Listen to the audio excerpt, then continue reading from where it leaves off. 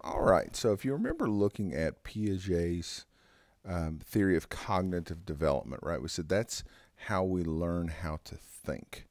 And so those thinking processes can then leak over into our social interactions. So we're going to look at some of the processes that we use to guide our thinking in social situations. So social cognition is thinking about social activities. And so a lot of times what that'll do is it can lead to predictions about what's going to happen. So if I'm saying, okay, well, I'm going to go on this first date, right? Well, I'm going to think about other first dates I've gone on or first dates I've seen in movies or things that other people have said. And I'm going to try and get an idea in my head about how this is going to go. Your brain's lazy, right? It doesn't want to have to work very hard. And so if it can get an idea in its head about how something's going to go, that makes dealing with the situation easier. It can make it harder when it doesn't go the way that you think it's going to go. But that's what we do, right? We try to figure out, okay, well, this is what I'm going to do in this situation, and then we try and predict that with others. The problem is we can have trouble predicting the situation or how other people are going to react. Maybe somebody's going to do something that really surprises us, but because we're driving the action in a certain way, they don't get the opportunity to do that. These are called cognitive heuristics. And basically, in our brain, these are rules of thumb. This is just kind of the idea, okay, this is what happens. And so this is the assumption that I'm going to make. And again, these are just mental shortcuts that are trying to help us figure out the world, right? We have what are called associational learning, which is basically kind of like operant conditioning, right? I did this before, and then this negative or positive thing happened. And so that's what I've learned. So I've learned when I go into a situation and I am funny in those initial interactions, then people seem to like me more, right? And so then the person who has decided that might go into one of those situations trying to do that. Problem is, you go and you're trying to be funny in a situation where that's not called for, or your particular brand of humor isn't welcome. That could be a little difficult for you. Observational learning. You're looking at how other people have dealt with this situation, right? Been watching this series with Michael Jordan on his playing career, and there was just an episode I watched that had Kobe Bryant in it. And he said Michael Jordan kind of pulled him aside and talked with him, mentored him behind the scenes, trying to help him navigate this really difficult situation that he was going to be going through. So you're looking at what other people are doing, you're leaning on their advice.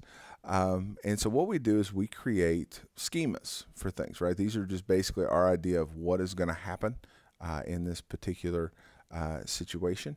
And really two things can happen with schemas. If something doesn't go the way we think it should go, we either kind of explain that away in our minds. It's a process called accommodation, or we change that schema altogether, or we assimilate in that information and we make a change to our own mental process. Much easier for our brains anyway to accommodate, right? To kind of make excuses than to assimilate. But a lot of times it can be handier to assimilate that information and make changes. One of them is confirmation bias, right? And this is the tendency people have to believe information that supports what they already think. Now, in an era of fake news and the internet and weird YouTube videos, it is super easy to find information like this, right? Well, I have, I believe this particular thing, and so I'm going to just watch this news site, or I'm just going to read articles from this person because I know they're going to put things in a way that don't make me mentally uncomfortable.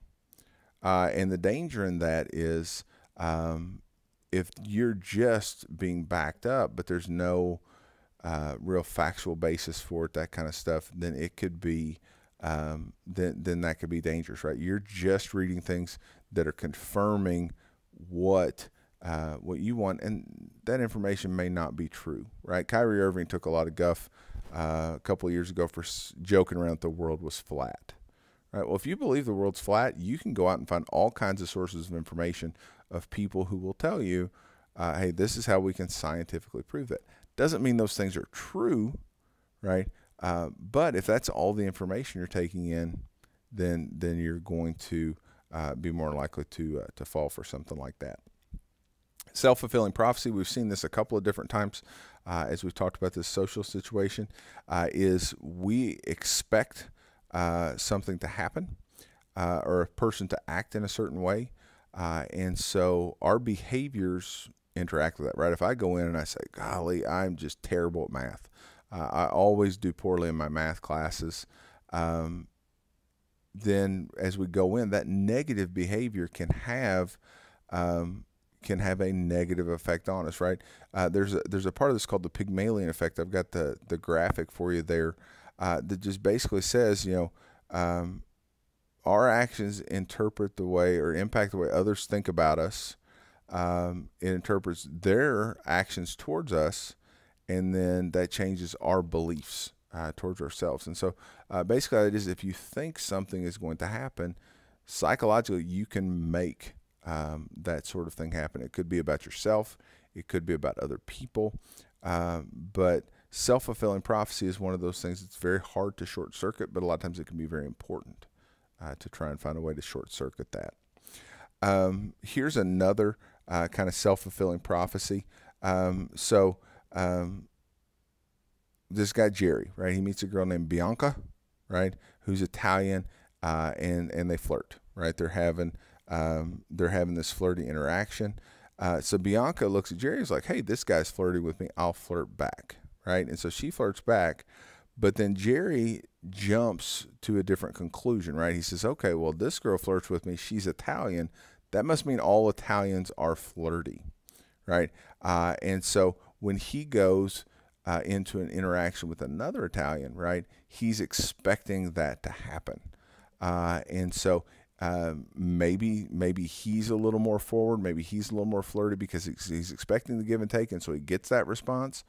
Or he meets an Italian who's not a very flirty person, and then that expectation is short-circuited. So self-fulfilling prophecy can be a powerful one.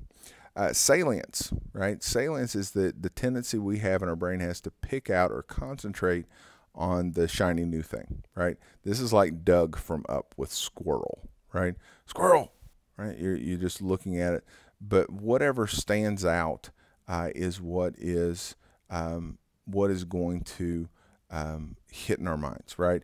It's unusual or colorful. Those are the things our brain is trained to notice, right? Again, our brain's lazy. The stuff we see every day, we don't really pay a whole lot of attention to.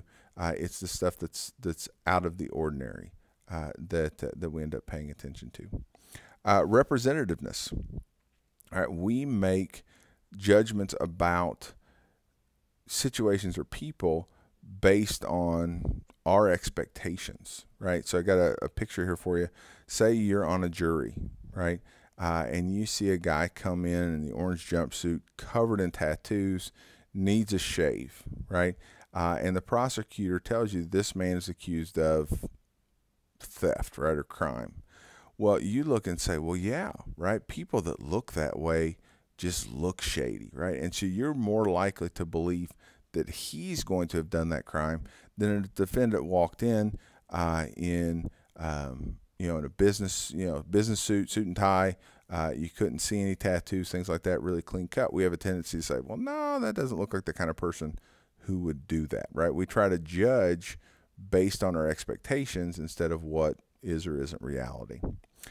False consensus bias is our tendency to believe that everybody, or at least our friends or people that are like us, think the same way we do, right?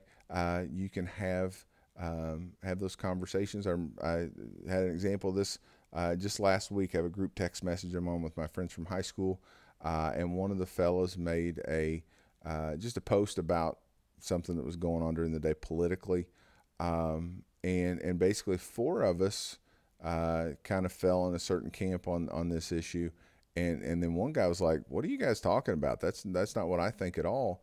And I think we all had a tendency to think, well, yeah, we've been friends for 25 years, right? We all think the same way. We believe this about issues or candidates, things like that. And then all of a sudden, it's like, wait a minute, no, right? That's not. We had a false consensus bias, thinking that we were all going to think the same, just because we kind of naturally assume people think the same way we do. This can happen too in trying to interpret other people's behaviors. If you've got somebody who asks a lot of questions, right? We don't tend to think that person may just be curious. We think, well, if you're questioning me, then that means you don't agree or you're attacking me. And that's not the way it's happening at all. It's, maybe that person is just somebody who likes to ask questions to understand, to understand how things are going or what's going on with things. And so you got to be careful with false consensus bias too. Counterfactual thinking, the idea that we replay situations in our brain and we kind of look at those little kind of microscopic things we could have done differently to make things come out different, right? And I'm sure we've all done this, right? You replay something over and over in your head and you think, well, man, if I had just done this, right, this would have turned out the way that I wanted to. But what you're doing is you're looking and saying, well, these are the facts, right? This is this is just the way that was, and so yeah, it's not maybe it's not something that was able to be controlled by my actions. There was an interesting study done that said that people that won bronze medals in the Olympics were happier than people who won silver medals. That doesn't make a whole lot of sense, right? Because you're looking and saying, well, if I'm going to win a medal and I know it's not going to be gold, I'd rather have silver, right? I'd rather be in second place. And they said, no, the people in silver could always kind of point and say, oh man, if I had done just this differently, right? If I'd have got out of the blocks quicker, if I'd have just torqued a little bit harder, right? I would have been in first place, right? People with bronze medals, they found out though, are happy as clams because they looked and said, well, man, I was just this far from not getting a medal at all. And so they're more grateful to have gotten any medal, whereas that silver medalist is kind of looking at the gold medalist and saying, wow, I was really close to getting this. Another one of these is the idea of overconfidence. We have more faith in our abilities or the abilities of people that we're close to than they may actually warrant. And so we think that we're the experts at something, or we're the best to be able to handle something, when in reality that may not be the case. So as you click back through those, one of the questions you're going to answer is you got to give me an example of a time in your life where one of these things affected you. So zip back through those again. Check out these different kind of heuristics that we're using that can sometimes put us in awkward situations or put us in a position where maybe we're not right about the way we feel about something in particular.